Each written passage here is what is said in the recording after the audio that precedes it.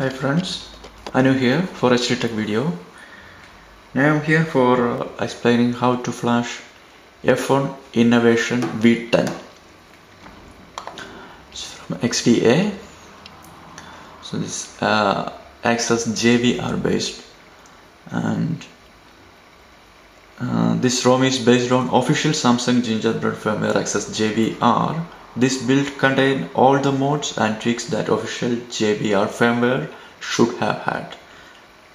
He built this ROM to make it as close to stock so people can do their own modifications on a base ROM which has all the features, thus retain the stock looks. The main features are based on JVR firmware, CSC and Deodice routed busybox, and lot of things you can read in the XDF forum. And before doing that, you can check my phone version. I'm on stock ROM JVR and with a semaphore kernel, semaphore JVR 1.6. Here you can see the installation procedure. You should be on a Gingerbread bootloader and CWM recovery, and full wipe means data cache and Dalvik cache. Disable any lag fixes before installing. Now I am on stock ROM, so there is no lag fixes enabled, so I don't have to bother about lag fixes. But if you are on any custom ROM like Darky, then you have to disable the lag fix before doing this. Then you can download the zip file. I have this one, F1 Innovation, and you have to copy into your SD card. I have this F1 Innovation V10 wipe in my SD card. Now you have to boot into a recovery.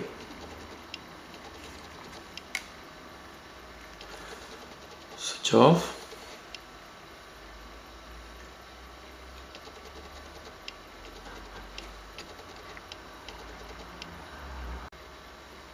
Now it's off. You can press volume up button, menu button, and power on. Now it will boot into recovery. Okay, so once you boot into recovery, you have to wipe. Full wipe means wipe data factory reset. Yes.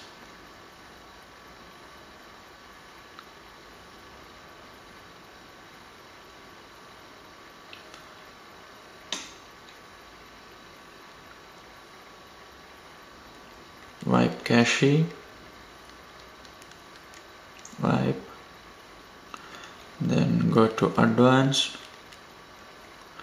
wipe Dalvik cache, yes, go back, install zip from SD card, choose zip from SD card, select F1 Innovation V10, yes. Now it take time. I will back once it finished. Now the installation is finished and the phone is rebooted. You can check the version. There is a glow effect, blue glow effect. About phone, I'm on Galaxian kernel, build number F1 Innovation V10 Access JVR. So this is almost look like same stock ROM,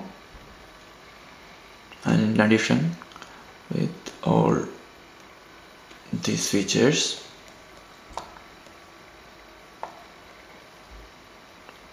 That you can read from XDF forum.